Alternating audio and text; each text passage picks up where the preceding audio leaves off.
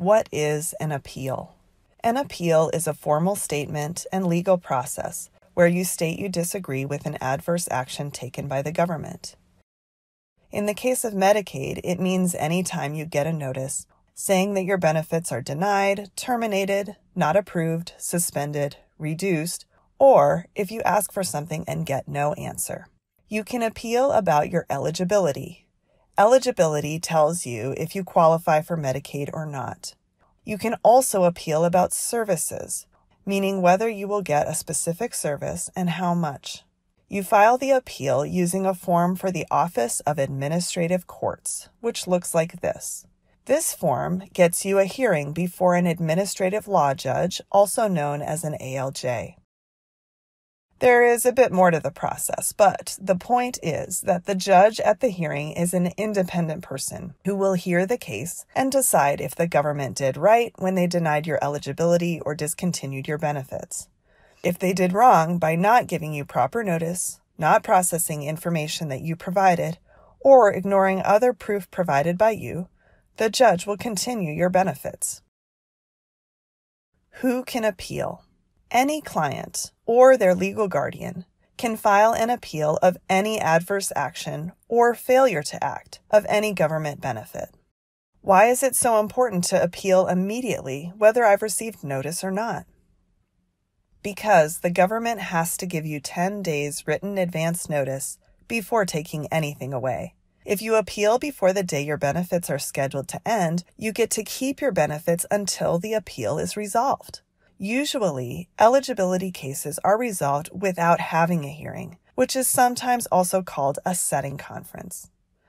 Be sure to keep anything that comes in the mail about Medicaid, including the envelope. The postmark on the envelope can be proof that you were not given 10 days' notice. If you received no notice, keep record of however you learned about your change in benefits or eligibility, which might include messages from Peak or your doctor or pharmacy. Do I need a lawyer to appeal? No. CCDC can help you. If it gets complicated, we might ask Colorado Legal Services to help. You do have a right to have a lawyer, but if you cannot get help from Colorado Legal Services or another nonprofit like the Colorado Center for Law and Policy, you would have to pay for a lawyer. There are no court-appointed lawyers for these types of cases. What if I file an appeal and then they fix the problem? Great. All you have to do then is file a motion to dismiss. You will know the problem is fixed if, and only if, you have a letter or written proof that your problem is solved. Never dismiss just because someone calls you and tells you the problem is solved. What if I am afraid to do this alone? Support is here for you. You can apply to CCDC for help with advocacy. However, if your deadline is tight, you should just file the appeal and then ask us to get involved.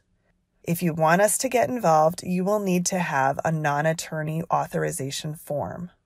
The non-attorney authorization form looks like this. How do I appeal? You file a short form with the Office of Administrative Courts. Again, it looks like this. Make sure you fill it out completely and correctly. Every situation is different, but with adequate proof, you can appeal many difficult situations, including denial of prior authorization for a wheelchair or other equipment, reduction of your personal care hours through CDOS or IHSS, eligibility, no response when your doctor says you need something and a prior authorization was submitted, denial of a medication you need, notice saying you are no longer considered disabled, notice saying you are over income. Remember, save all notices you get from Medicaid, including the envelopes. Contact us at CCDC if you need assistance. And most importantly, appeal first, think second.